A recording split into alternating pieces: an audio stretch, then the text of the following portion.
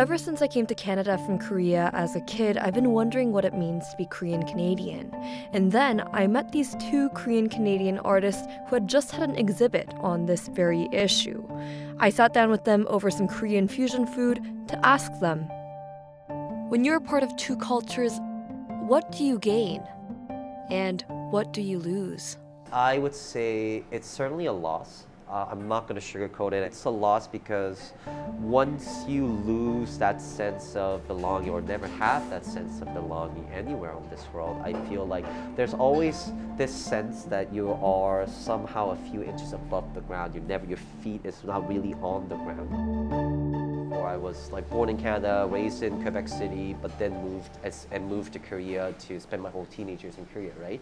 And coming back, I think like when I was over there, there was something off, but I was never really able to name what it is. I always knew that I wanted to come back home, which was Canada to me, obviously, at the time. But I never really was able to name what my struggle was. It's hard to say, because like it's both comes together, like because sense of gaining. I mean, obviously, I have kids here too, right? So there's a big gains. And there's a big loss because I'm starting to feel distance between my origin home, like my parents and friends and all connection that I had before.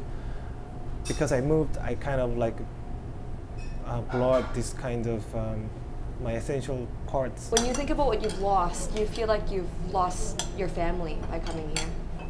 Not literally lost though, but at the beginning, I don't really realize because like I can still talk to them through the video chats. Once you get into this life here, you're sort of getting busy, just living through the day to day, and then you like just have no time to chat regularly. And then you're sort of realizing after that, oh, there's something missing because like you don't actually like fully communication with them. Because it's not like in-person like conversations. You probably understand that, you know, like when you've been away for so long, all of this is so alien, like, you know, and you know, I'm kind of in the opposition because, you know, I'm the Jung-Sonja, which means, you know, like it's very important. Yeah, very important. Continuation of the bloodline. Exactly, the first son of 3 generations, you know. So I'm kind of that, but not knowing the rituals. It kind of like, you know, like they kind of made fun of me and, you know, it hurt me. But I think, the most important part is just the fact that I'm not there with them.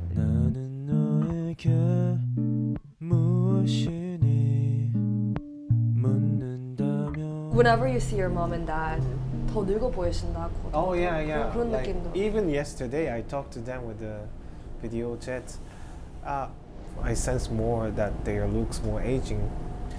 And also that kind of makes me feeling of this guilt. I just had their grandchild and after 3 years we have to move to Canada and ever since they cannot really connect to their grandchild. 미안하죠. 그냥 미안할 뿐이죠.